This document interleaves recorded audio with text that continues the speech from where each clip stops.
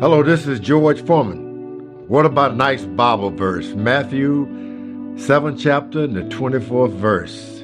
It reads, "Therefore anyone who hears these words of mine and puts them into practice is like a wise man who built his house on a rock." And just think about all of the places you can build a house, like on sand. And that's the way it was in my life. Everything I did after I'd heard the encouragement and the words of God, I just let them slip away. I didn't pay much attention to gain everything and kept losing. Like a roller coaster, you're up today and down tomorrow. But then I put these words into action. I listened to these words of encouragement from the Bible.